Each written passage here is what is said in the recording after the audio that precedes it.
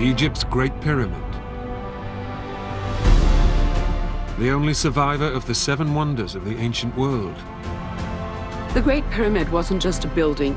It is where the king would have lived eternally. Nothing on this scale had ever been built before. It all started with the quest to make a gigantic pyramid that was perfect. Exactly how a Bronze Age society managed to haul and fit together 2.5 million stone blocks is one of the world's greatest enigmas. Today, archaeologists may finally be able to solve this mystery, thanks to extraordinary new evidence. We have found precious information, and it's just coming out of the sands. An entombed ship being excavated right now at the foot of the pyramid. These boats were made for the afterlife. And the long-lost journal of a sailor that is being decoded. We have the oldest papyrus ever found in the world. Are leading experts to investigate if ships and ancient waterways could actually have been the key to this desert build. It's the infrastructure behind the construction of the pyramid that, for me, is fascinating. Now this team is about to undertake a unique experiment to put these new theories to the test. The block is shifted a little bit to the port side. This is not the best situation. To see if they can finally unravel the secret of how the Great Pyramid was built and how Khufu's innovations transformed his country.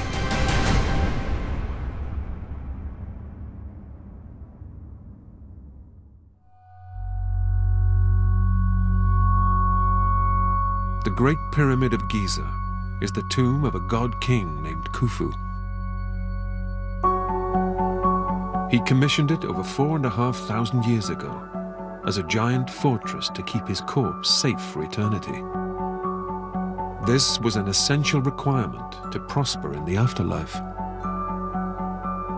Khufu designed his tomb to be the biggest burial chamber ever seen in Egypt.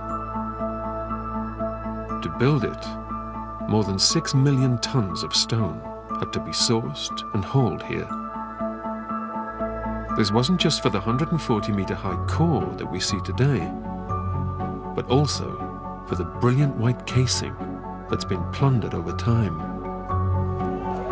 Archaeologist Mark Lehner believes that this lost outer layer of limestone was one of the most striking elements of the pyramid's design. This is some of the last remaining casing stones here at the center of the north base. That's what they used to cloak the outer pyramid, making joins so tight you can't get a knife blade in between. So, I mean, truly it was otherworldly. They didn't want you to see the human hand. They wanted it to be a huge special effect. Sourcing the 170,000 tons of high-quality limestone to encase the pyramid was Khufu's biggest challenge. This could only be mined from far-away quarries at a place called Tura. Nobody has ever been completely sure how so much stone was brought to Giza to complete the build in just over a quarter of a century. But now new evidence is revealing that Khufu may only have managed this with a fleet of specially built boats and highly trained sailors. Today, at the foot of the pyramid, a unique find is shining light on this theory. This is #1 project, not only in Egypt, but in all over the world.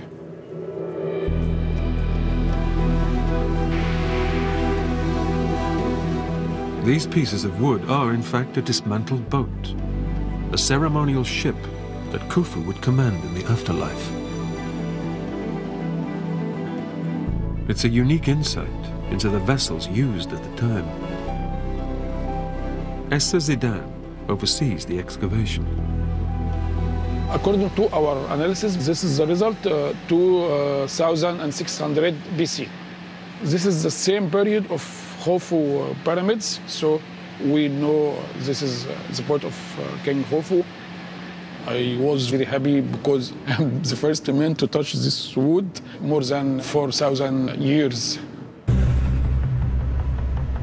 Figuring out how this boat was built could help investigators understand the shipping technology that was used to transport stone from distant quarries to the pyramid's construction site. But time has taken its toll on the wood, and reassembling it is a challenge.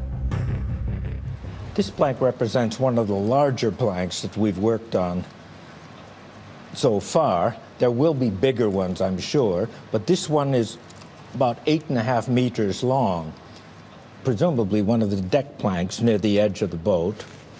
If I can make this plank strong and stable, then we can learn a lot from the material, from the boat itself. It's like a giant but very fragile jigsaw puzzle. So the team uses new technology to help them find answers safely. After we finish conservations for each pieces, we also make 3D laser scan.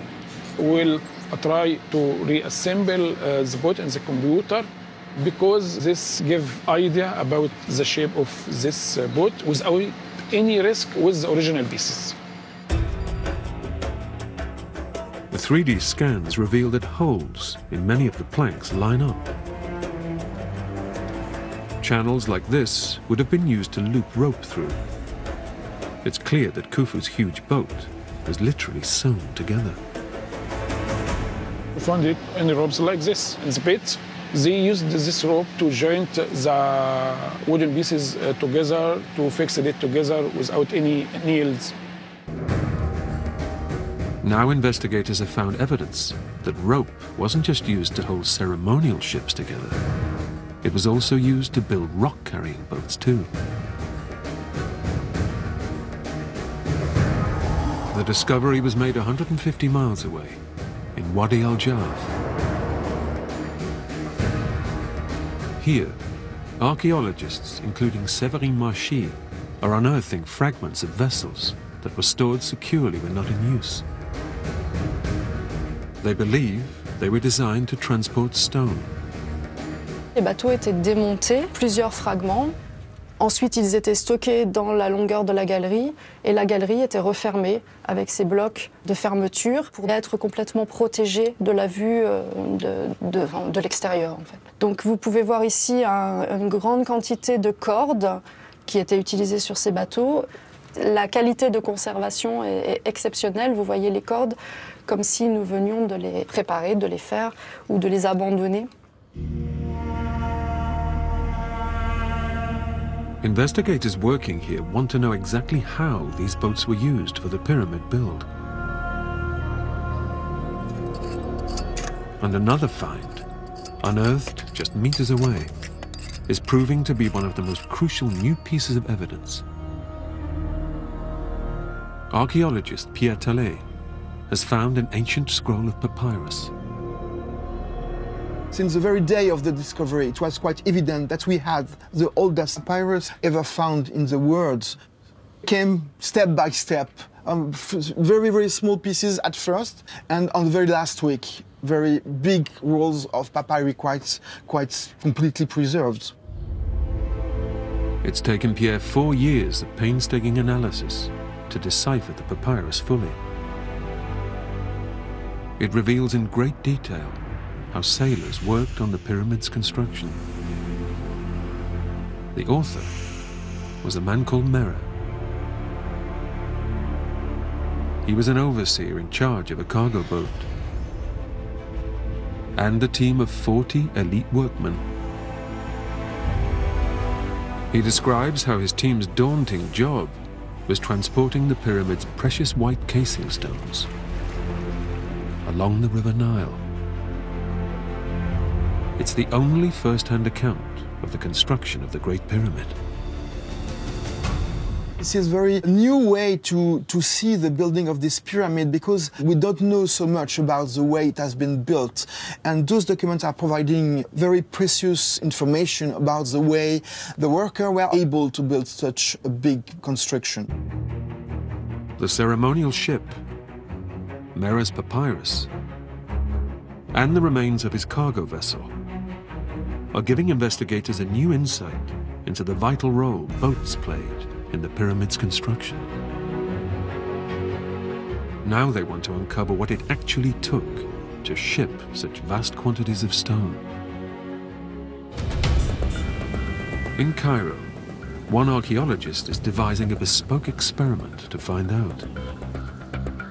We have a lot of questions on the navigation on the Nile, for the working boat, carrying stones.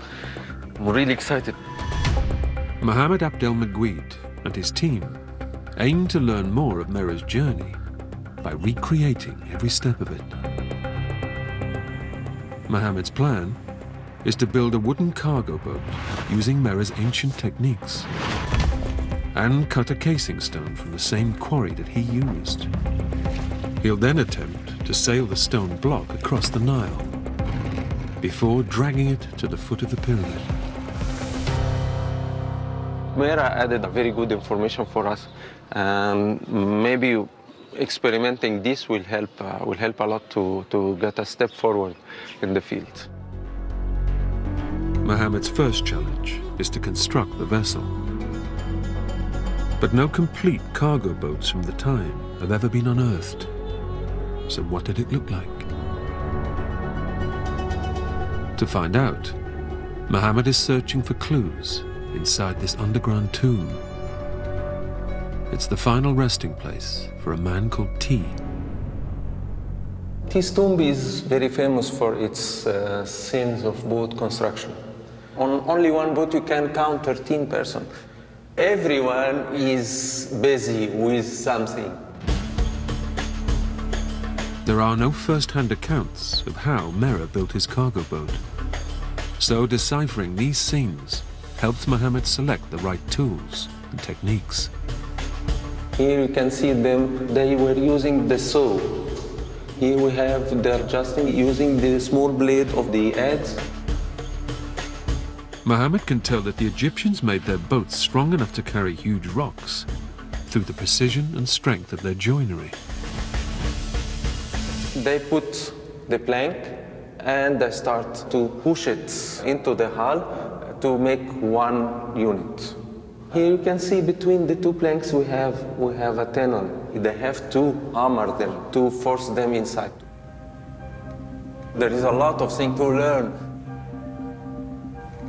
But most importantly, Mohammed can finally see what these cargo boats really looked like and the exact shape they took. Now he can draw up plans for his vessel. And his team can begin the build. They need to fit each of the planks together before starting the job of stitching them tight. Mohammed's designing this vessel to carry one average-sized casing stone, weighing 2.5 tons. But building boats was only part of the answer to finishing Khufu's pyramid. These vessels needed to get far closer to the construction site than the Nile would allow. The solution would involve another ambitious engineering project that would completely transform the landscape.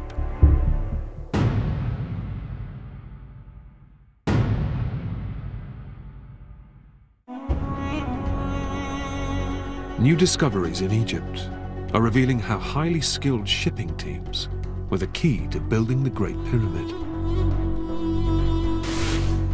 Now, at this workshop in Cairo, Mohammed Abdel Maguid is constructing a replica wooden vessel, like the one used by the ancient sailor Mera. It's part of an experiment to investigate how boats transported the pyramid's heavy casing stones. We want to be sure that the boat is strong enough to hold and support the weight of the stone.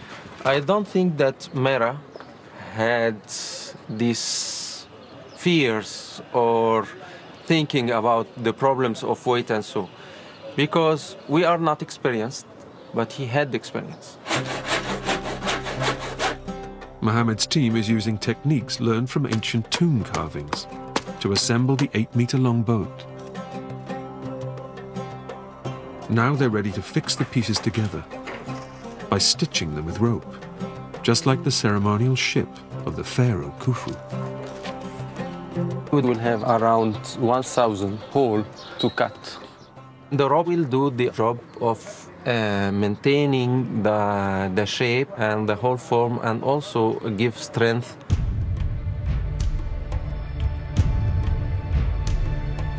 The team threads over 3 miles of rope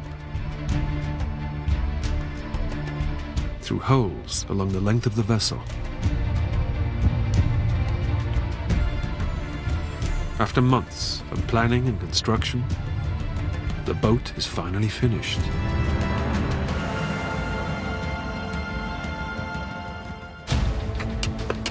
At this nearby quarry, archaeologist Al-Khalani leads a team that's mining a stone block for Muhammad's vessel to transport. Carved from Tura limestone, it will be just like the casing stones Mera shipped to the pyramid. It's quite important to have very little cracks, one color, the hardness is okay and good, and in general, this is a good spot for cutting stone. This is a chisel with a pointed edge, and this is actually one of the main tools that ancient Egyptians used. This sound actually with hammering, it was a kind of like a music for the workmen. It keeps them active. It takes 12 workers 2 hours to hack deep into the rock to rough out the shape of the block. The stone is completely free from the whole side, but the bottom, which is really the most important and also the most difficult part.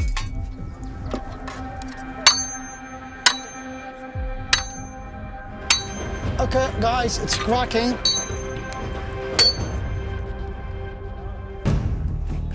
Now they need to lever the block off the quarry face and roll it onto flatter ground below.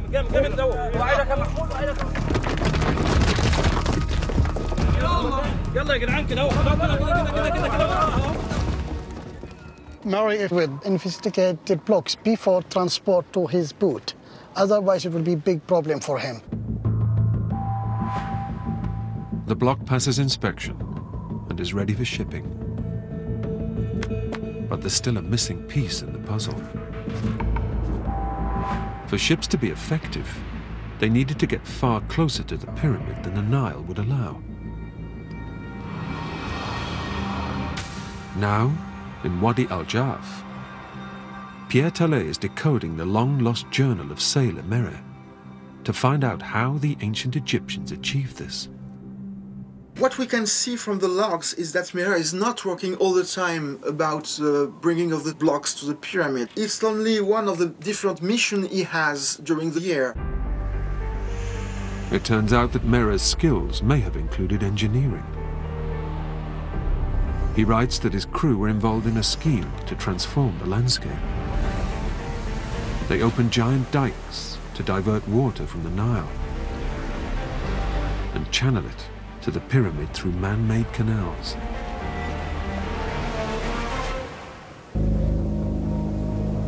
Now archaeologists are uncovering evidence for this at the Giza Plateau. On the surface, there's no sign of any canals at this site. But Mark Lehner, who's been investigating the pyramid for more than 40 years, and is one of the world's leading experts, thinks that clues lie underground. He's collected samples of earth from the plateau to help track down the lost waterway. For many meters, the drill cores came up with nothing but dry sand. And then suddenly they came down onto very concentrated, thick silt. The contrast couldn't be more stark.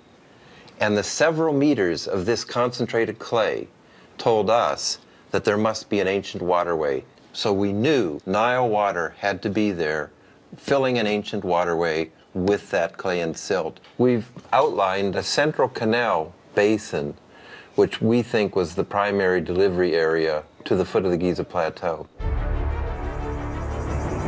Mark has discovered how ancient pyramid builders completely re-engineered this landscape.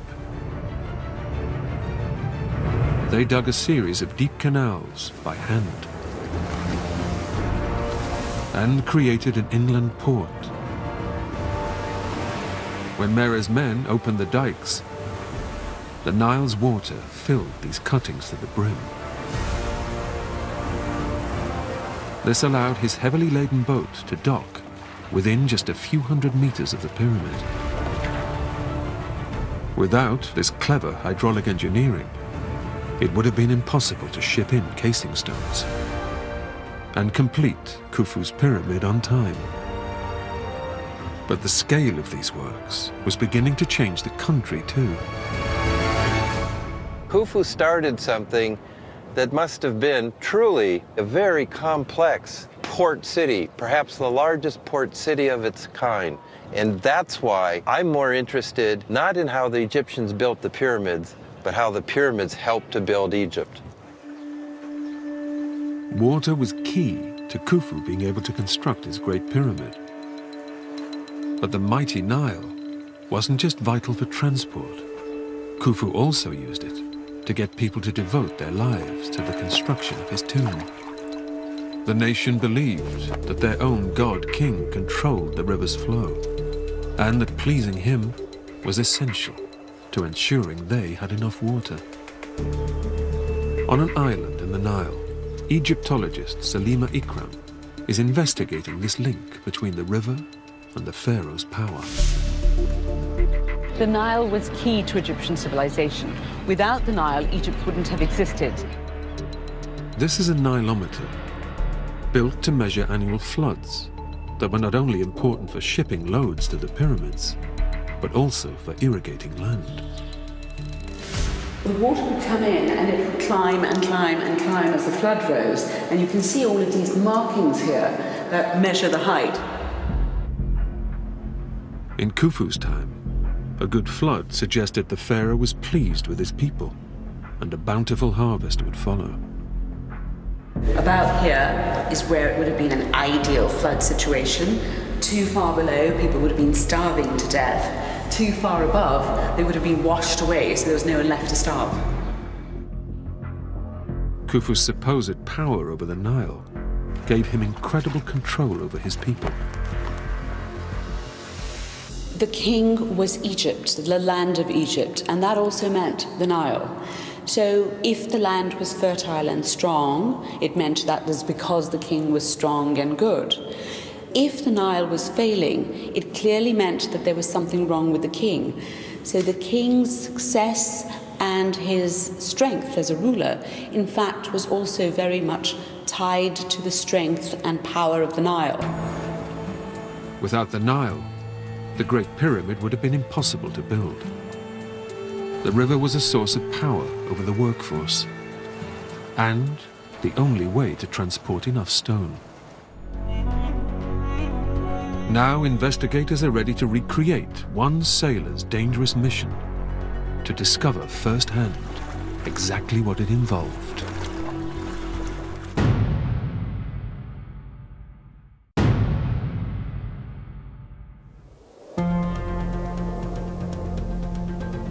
In Egypt, archaeologists are investigating whether boats and elite teams of sailors were the secret to building Khufu's Great Pyramid. They've uncovered the long-lost journal of a sailor called Mere, who transported huge quantities of stone along the Nile to the pyramid site.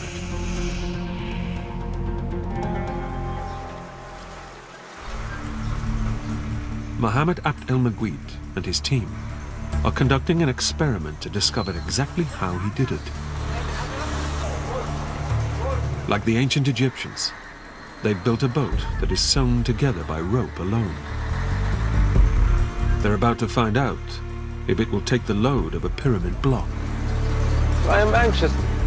This is the day of the truth, you can say. Mera, he would come to see his boat launch, to be sure that everything is safe for his mission. They will take the truck out. Mera's team would assemble their vessels on the shore and slide them to the water on wooden rollers. I'm not sure if it will float or not.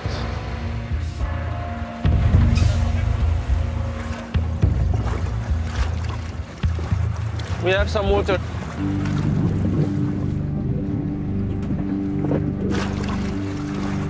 Most of the water is coming from the middle part of the boat. The ancient Egyptians knew that water would initially seep into these stitched-together boats. But this would make the joints swell. And Muhammad's boat is slowly becoming watertight. This is a very important phase for the waterproofing. Also, it helps with the lashing because the ropes will be turned and will bring all the planks together. It's a successful launch. But can the boat hold the weight of a heavy stone block? Pyramid construction would grind to a standstill if rocks were delivered late. So sailors like Mera had to work to an exacting timetable. In Wadi al-Jaf, Pierre Tallet has been decoding Mera's journal to find out how sailors working on the monument were organized and motivated to avoid delays. This Inspector Mera is the chief of a small group of about 40 persons. It is only a section of a big team. But the organization of work that we can see here is exactly the same as for building of the Great Pyramid of Khufu. The papyrus shows that Khufu divided his workers into teams with clear responsibilities and targets. A crew of 40 men, like Mera led, was known as a file. 4 files formed a gang of 160 elite laborers. And it took many of these gangs to make up a huge workforce, thousands strong. Khufu didn't have general laborers. He had focused elite squads. There is a very precise division of the work. I think everything is perfectly planned and everything is perfectly calculated for the pyramid building. Pierre's team is investigating another discovery unearthed at Wadi al-Jaf. These water jars reveal how each file was given its own clear identity as motivation. Most of this pottery was inscribed with formula giving the name of the team that were supposed to use them. These pots reveal that Mera's file was called the Followers of the Boat, named after the snake on its figurehead. Those fragments are naming the team of Mera, and we can even imagine that Mera himself could have handled the jar. Pierre's crew is uncovering team names on hundreds of objects found right across the site. They've discovered the identities of 6 separate boat crews so far. By giving each file a clear identity, Khufu may have deliberately fostered a sense of pride and competition among his workers. On the banks of the Nile, Muhammad's team is ready to recreate the specific task assigned to Mera's file.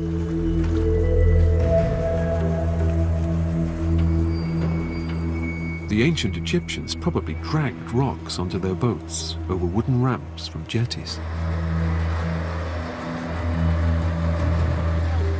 Mera would be worried of the loading of the boat itself. But he would have skilled men who would calculate where to put the stones and how to do it. Their heavy cargo had to be placed evenly across the vessel to prevent it capsizing. They have to remove it somehow to slides to the left for the stability.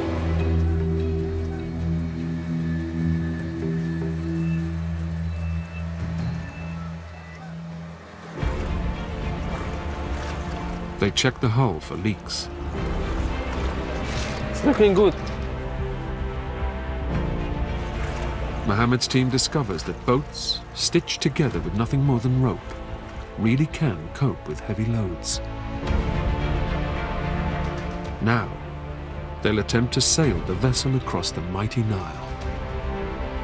The limestone block will make it difficult to both propel and to steer. But Merah's papyrus reveals the best way to do it. He writes that the quarries were upstream from the pyramid. This meant that when the boat was fully loaded, his team could paddle quickly with the current. Then they used regular northerly winds to sail their empty boat back against the flow.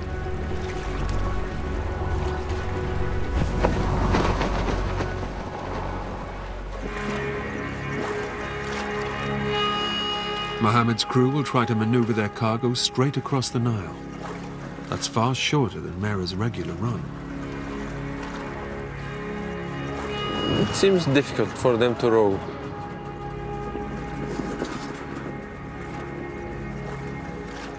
We have a problem from some waves. Port side is lower in the water than starboard. The rocking of the boat is causing the limestone to slip. The block is shifted a little bit to the port side. That's why we have this tilting in the boat. This is not the best situation. If the rock keeps sliding, the boat could capsize. They need to get control. Heading straight across the Nile is only making it worse.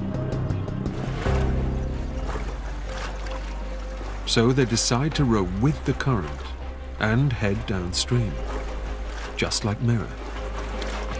Rudders at the stern angled the vessel towards the opposite shore.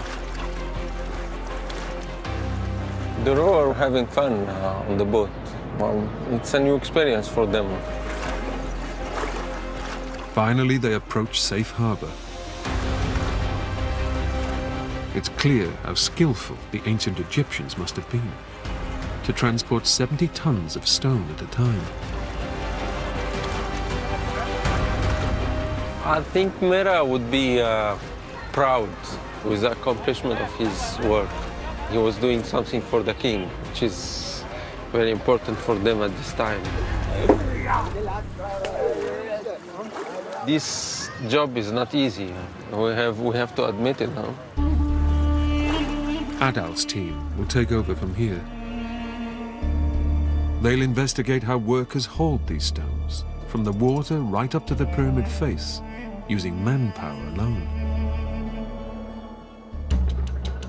When they delivered their heavy cargo to the pyramid site, Merah and his team would overnight here. Khufu needed to look after his workforce to keep them healthy and motivated. And archaeologist Mark Lehner thinks that housing them by the port played a role. Here he's uncovered the ruins of a whole lost town. Are we on the spot where Merah and his men stayed overnight? We put a grid over the whole place in order to map it. And then we can decide where to excavate down to the floor level, to the houses and places where they lived. New walls were built to protect the original ruins, and these now reveal how buildings were laid out. Mark thinks this one is a style appropriate for a team leader like Merah. You come into the main living room. Now, opening off this same central room, you also have, in effect, his bedroom. This is a rather substantial sleeping platform, as we call them, and so it's just about the right length, you know, see, for official of moderate height, like myself, to stretch out. But houses like this were too grand for the workers that Merah commanded. Around each of these house compounds, I expected to find smaller houses of the dependents. Well, we found some of that, but in the center of the site, we found something very different. Mark has unearthed the outline of a building that is 35 meters long. It's the perfect size to sleep 40 people. The number of workers that Merah's journal suggests he's likely to have had in his team. The thick walls supported arches and a flat roof. Laid side by side, these barrack blocks were an efficient way of housing a huge workforce. The structure Marx found here was used just after Mera's time. But he thinks his team was put up in similar, vast modern blocks, just like this. This would have been occupation of a density unseen anywhere else in Egypt, in any village or town site of that time. Providing adequate accommodation was only part of Khufu's problem. Investigators want to find out how he fed the thousands of hungry laborers working here. Archaeologist Claire Mallison is looking for clues. These are samples of ash from within one of the houses of the town, and the plants are preserved when they're charred, and we can identify what plant it is just by the shape. Wheat is the most important crop for making bread. To feed just the individuals staying in the barracks area, it would need over 200 loaves of bread a day. This was food production on an industrial scale, and Claire has found the proof. So we've got various different sizes of bread mould. The mould itself weighs about 7 kilos. So you imagine this full of bread as well. It was pretty hefty. And we have hundreds of these, hundreds and thousands and tons of fragments of them. People talk about how the pyramid was physically constructed. It's the infrastructure behind how that was done that, for me, is much more fascinating. Pyramid building was starting to transform Egypt. A vast and efficient way to feed and house people was being developed. But things weren't just changing at home. Archaeologists are beginning to discover how Khufu's great build had consequences far beyond his own nation.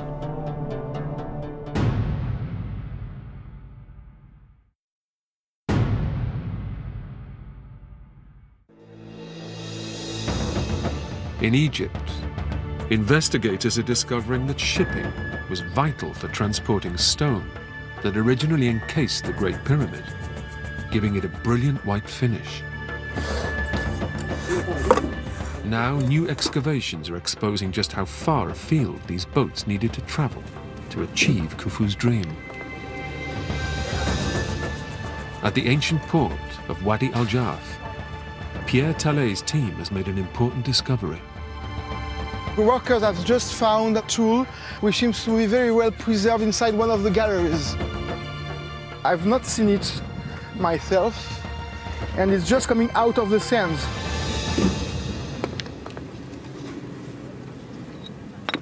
It has really the shape of a blade. It seems like a dagger, in fact, a small kind of a dagger. It's a little bit broken. I don't think it's complete. The blade is complete, but the other part is broken. It's not very expected to find this kind of copper knife, in fact, in this area right now. Copper is not so frequent because it's very precious. Builders needed copper chisels so they could cut and shape pyramid stones with mathematical precision. But the ancient Egyptians had a problem. Mines near the monument couldn't produce the huge quantities needed. So workers had to look further afield.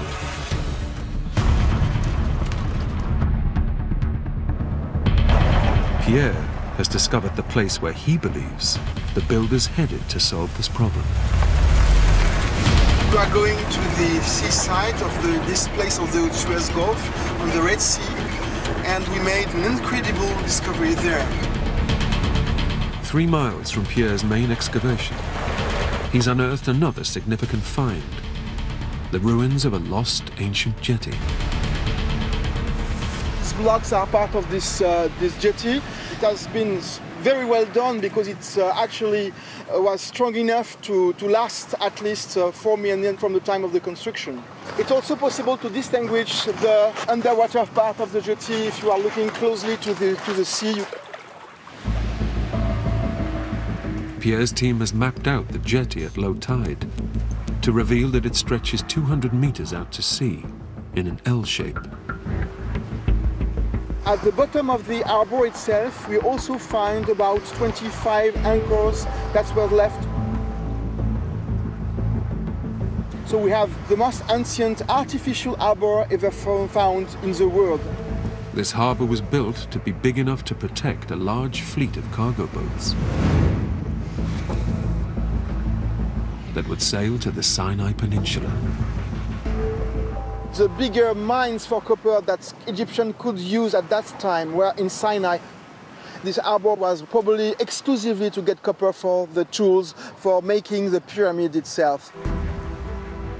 Without this harbor, Khufu's dream could never have been achieved. And Meres papyrus reveals just how extensive Khufu's shipping routes needed to be. Decoding the hieroglyphs shows that copper imports were just the tip of the iceberg. Building the pyramid was such big business that a vast transport network was needed to funnel commodities to the monument. The project was a truly international affair. Food for the workers was farmed in the Nile Delta. Wood for shipbuilding came from Lebanon, 400 miles to the north. Limestone for the pyramid's casing came from Tura, and granite for its internal chambers from Aswan, far to the south. We have here an idea of the importance of the state at that time, organizing very carefully all the raw material for the workers. All the country was working from the project of the building of this great pyramid of Khufu. But it wasn't just Khufu and his pyramid that would benefit from this massive new infrastructure. This huge construction project was transforming the nation through the movement of goods and people on an unprecedented scale. Archaeologist Mark Lehner is overlooking the area where many of these materials and products arrived. It was a teeming, bustling, busy port.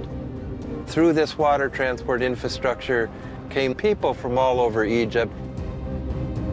It's at this port that Merer would have docked with his limestone blocks. The most forgiving place offered by the Giza Plateau to Merer and his men for offloading their stone and getting it up to the Khufu pyramid would have been the area now just out in front of the Sphinx.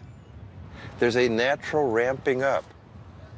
In fact, the modern road from the Sphinx to the Khufu pyramid follows that very incline. Mark has identified the route.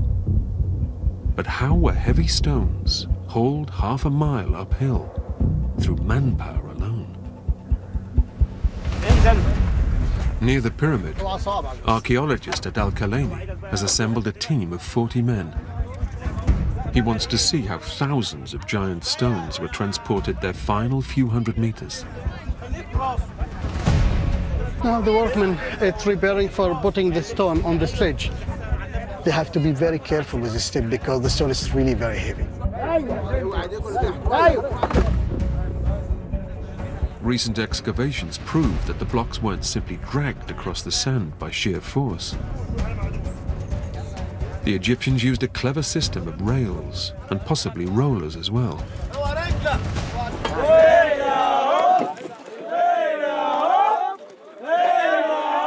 You can listen for the sound of the workmen, actually. It shows that they are very happy and working very fast for transporting these blocks.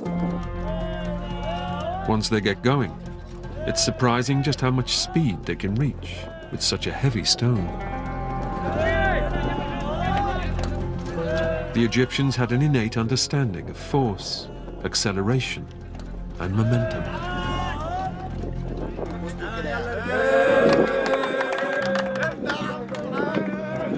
When the blocks arrived at the pyramid face, they had to be perfectly shaped to fit the sloping sides of the tomb. This was a job for trigonometry, not trial and error. The ancient Egyptians are very clever with mathematics, including, the angles that they use it for these kind of large buildings. ancient engineers figured out that they only needed to take 2 measurements: a horizontal distance of 11 units and a vertical distance of 14 units. Joining them gives the pyramid its perfect slope, an angle of 51.8 degrees. It was actually surprising for me because to making this shape, it was taking more than 3 hours. It's take more time, actually, more than, splitting the stone from the quarries. These bright white stones were the final chapter in the story of building the Great Pyramid. When the monument was finished, it looked very different to today. Its 68,000 casing stones were fitted so tightly together, the seams were barely visible. But Khufu's huge construction project achieved far more than just his tomb. It brought life-changing innovations. A massive network of waterways and an artificial port revolutionized Egypt's transport system. And a sophisticated new city enabled a workforce to be organized and cared for on a whole new scale. Once they had put all these systems and all this infrastructure in place, there was no going back. They became more important than the pyramid itself, and set Egyptian civilization off on a course for the next 2 or 3 millennium. Khufu's workers believed this giant project would reap rewards in the afterlife. But their real success was in helping to create a modern and powerful nation.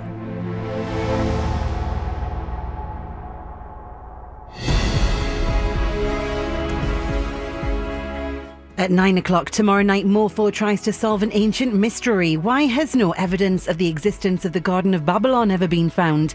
Look into the future here on Channel 4 Next tonight, and it's not that bright. Earth has been destroyed, but did anyone tell the old lady who's trying to find it? Electric Dreams, Impossible Planet, coming up.